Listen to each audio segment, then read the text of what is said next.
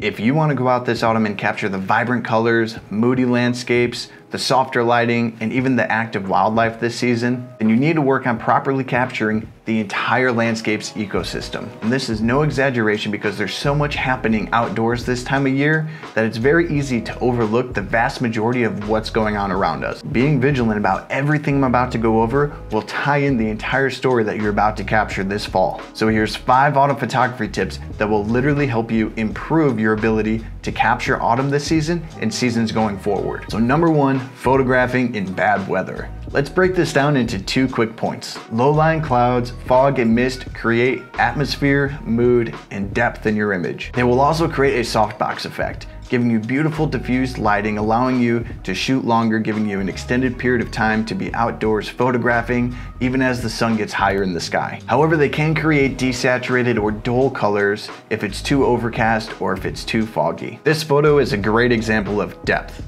The low-lying clouds in the Pennsylvania mountains created further separation between each tree, making the busy woodland landscape a little bit calmer. You see the main subject in the center. You have the main subject, which is this unique tree with a split trunk surrounded by these single-trunked pitlolly pine trees. The mist also allows the trees behind the subject to fall off and be less distracting.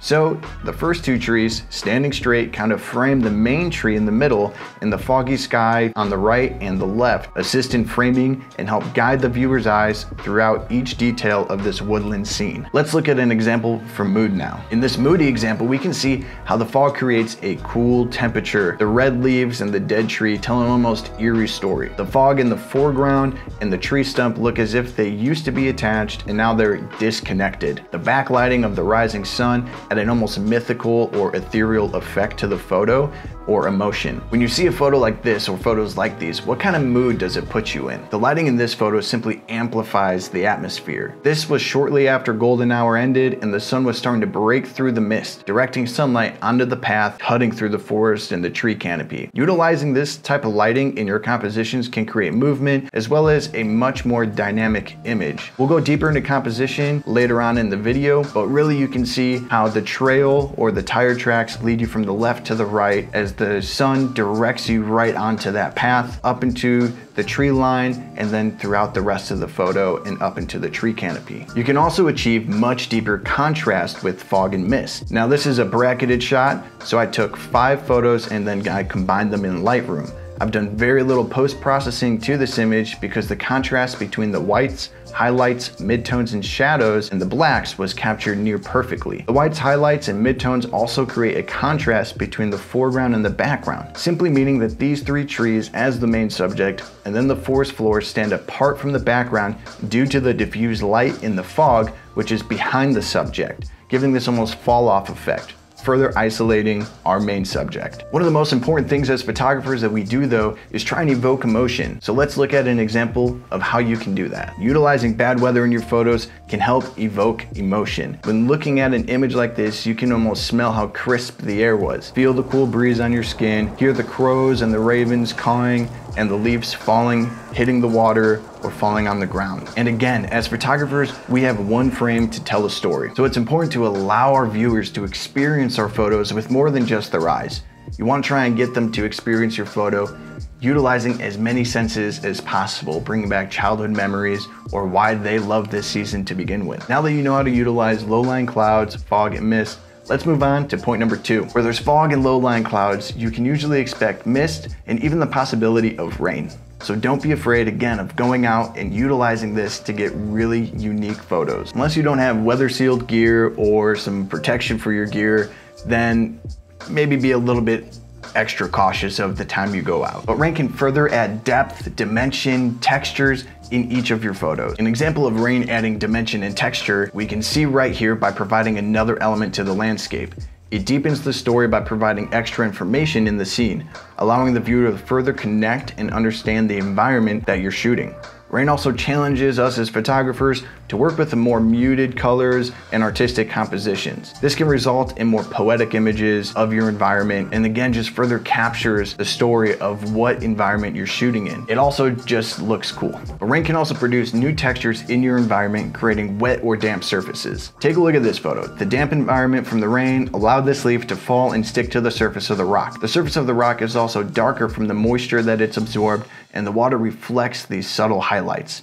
As you look through the rest of the photo, you can see how the damp forest floor has deeper textures because of the recent rain. Like here in the foliage to the left of the rock, on the stick at the bottom of the rock, and the mushrooms that are hanging on the rock, and everything else around the edge of the photo. Moving away from bad weather and point 2, now let's move on to number 2, which is properly utilizing sunlight, which will brighten all the colors in the scene, as well as boosting the vibrancy of the colors that you're capturing. A few ways that you can do this is keeping an eye out for directional highlights, backlit subjects, and taking better advantage of the best golden hour times throughout the year. This photo is a perfect example of the sun boosting vibrancy caused by the sun directly hitting the trees on the right side of these trees. These reds and yellows are deeper and much more rich on the right side where the sun is directly hitting them, and on the left side you notice how the colors are a lot more muted. This is because the yellow poplar tree is further in front of the red maples, blocking the low sun from reaching the trees on the left-hand side.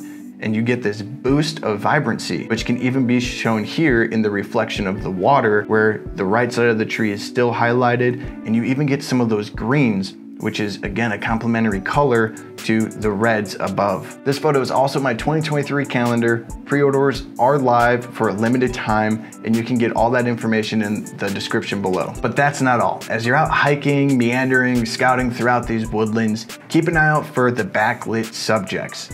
These backlit subjects can provide extra punchy colors as well as an opportunity for unique compositions. In the Smoky Mountains, I saw this river and I loved the way that the trees were being backlit, but the foreground seemed incredibly flat.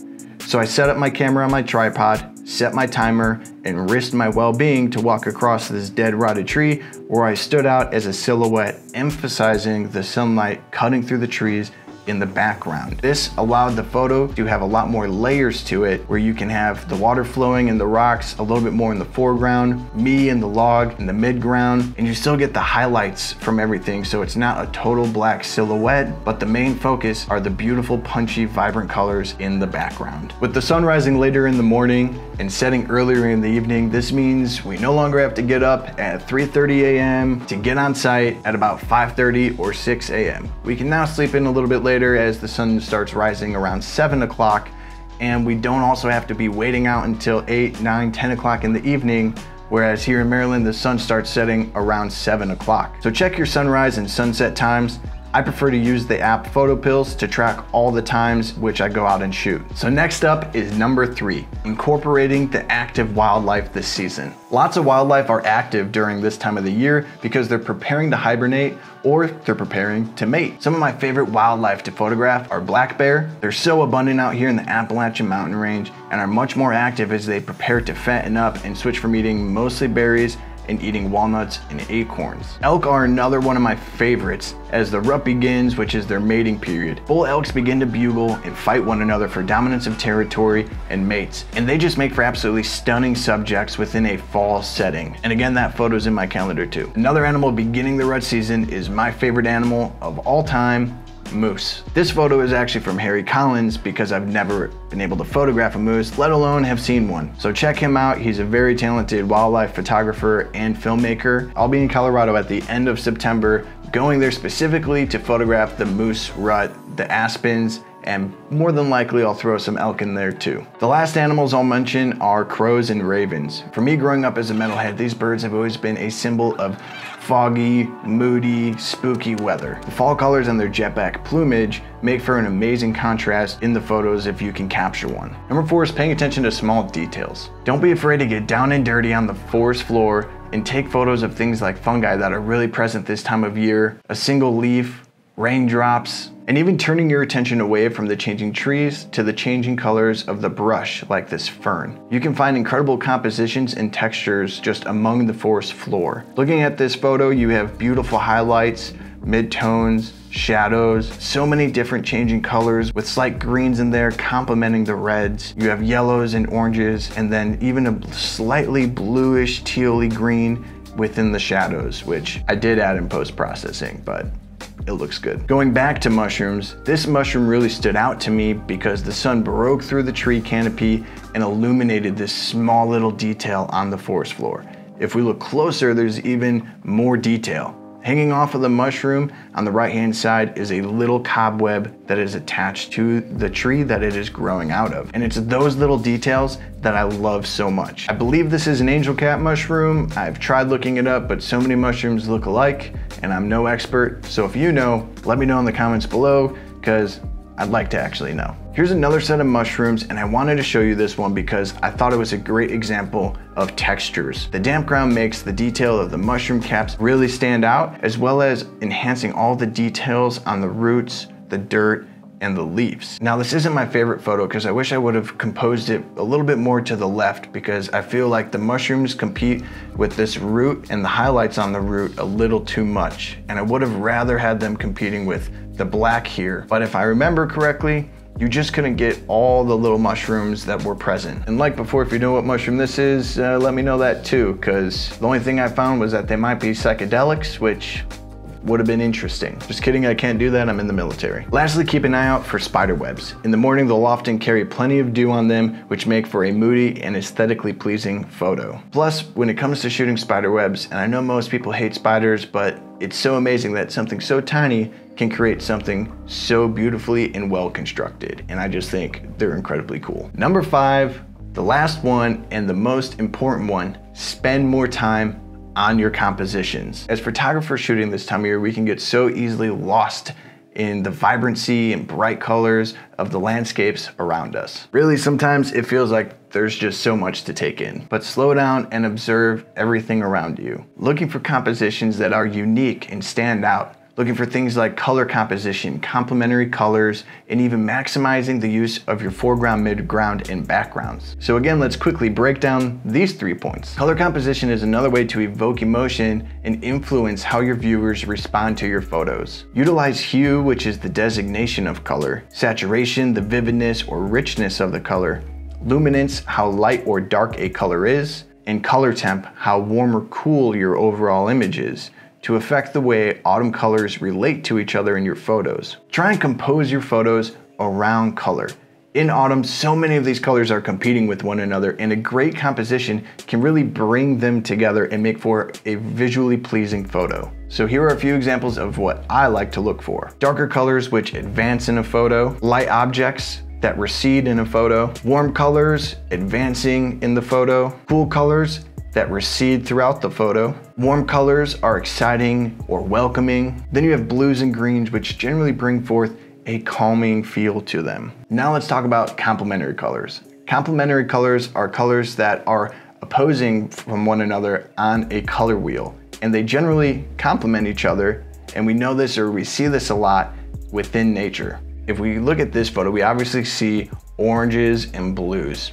If we extract these colors, we can find that these colors are complementary to one another. Looking at the color wheel here, we see orange and yellowish, deep orange, and even some dark reds. And right across from that, we have blue. And this is why the orange and teal combo is so popular. Even in my backdrop here, you can see I have a little bit of orange and I have a little bit of blue and teal. Another popular color combo is reds and greens. In this photo, we have red and green in the foreground and an orangish reddish complementing the bluish fog in the background. And I really like this for this photo because it almost creates 2 different dynamics within the image. And you can even see that on the color wheel where you have the reds across from the greens and then the blues sort of in the middle. So while you're composing your shots for colors and keeping an eye out for complementary colors, don't forget to try and utilize the foreground and maximize, well, your foreground, midground, and background. Looking at this wildscape photo here, I wanted to capture this entire scene. Breaking it down, I wanted the bluish Quaker lady flowers in the foreground because they complemented the orange in the field and the trees. Then you had the subtle reds